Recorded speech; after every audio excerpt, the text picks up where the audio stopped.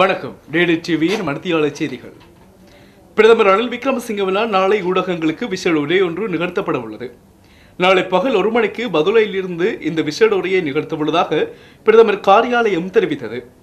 நாளை மாலை பிரதமர் ரணில் விக்ரமசிங்க மல்வத்து அஸ்கிரிபீட மகாநாயக்க தேரர்களையும் சந்திக்க உள்ளார்.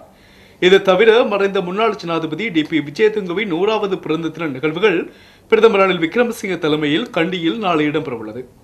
இதேவேளை பிரதமர் ரணில் விக்ரமசிங்க தனிப்பட்ட விஜயமாக இன்று இந்தியாவிற்கு விஜயம் செய்தமை குறிப்பிடத்தக்கது.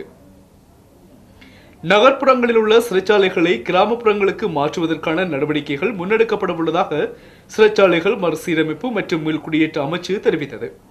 அதன்படி கிராமப்புறங்களுக்கு மாற்றப்படும் சிறைச்சாலைகள் திறந்தவெளி சிறைச்சாலைகளாக செயற்படவிருப்பதாக சிறைச்சாலைகள் மறுசீரமைப்பு அமைச்சின் செயலாளர் வி சிவஞான ஜோதி தெரிவித்தார்.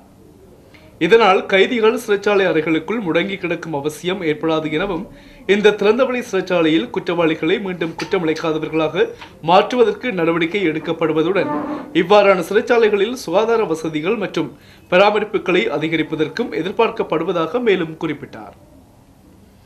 நுவரெலியா கொட்டகலை பகுதியில் கருக்கலைப்பு செய்து கொள்ளுமாறு தோட்டப்பகுதி பெண்களை அரசு சார்பற்ற நிறுவனம் ஒன்று வலியுறுத்தி வருவதாக கொட்டகல சுகாதார மருத்துவ அதிகாரி ஜனத் அபே குணவர்த்தன தெரிவித்தார். இது தொடர்பில் உரிய விசாரணைகளை மேற்கொண்டு நடவடிக்கை எடுக்குமாறு கொட்டகலை சுகாதார மருத்துவ அதிகாரி ஜனத் அபே குணவர்த்தன பொலிஸ் மா அதிபர் NK இலங்கக்கோனிடம் கோரிக்கை விடுத்தார்.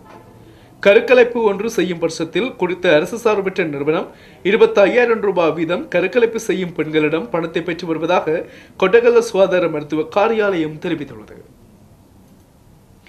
மெக்சிகோவின் வடகிழக்கு பகுதியில் உள்ள மான்ட்ரி நகரின் டொபோசிகோ சிறைச்சாலையில் கைதிகளுக்கு இடையில் இடம்பெற்ற மோதலில் 52 பேர் உயிரிழந்துள்ளனர். குறித்த மோதலானது சிறையில் இருந்த போதைப்பொருள் வியாபார கும்பல்களுக்கு இடையிலேயே இடம்பெற்றுள்ளதாக தெரிவிக்கப்படுகின்றது. நேற்றைய தினம் இரு போதைப்பொருள் கும்பல்கள் தமக்கிடையே மோதலில் ஈடுபட்டனர். மிகவும் தீவிரமாக இடம்பெற்ற மோதலின் போது பலர் தப்பிச் செல்லவும் முற்பட்டுள்ளனர். நீண்ட நேரம் மோதல் இடம்பெற்றதை தொடர்ந்து அங்கு மெக்சிகோ படையினர் வரவழைக்கப்பட்டு அவர்களின் தீவிர செயற்பாடுகளை அடுத்து குறித்த மோதல் கட்டுப்பாட்டிற்குள் கொண்டுவரப்பட்டதாக தெரிவிக்கப்படுகின்றது. இத்துடன் DDTVயின் இந்த மணித்தியால செய்திகள் நிறைவு பெறுகின்றன. அடுத்த மணித்தியால செய்திகளை மாலை 3 மணிக்கு எதிர்பாருங்கள். வணக்கம்.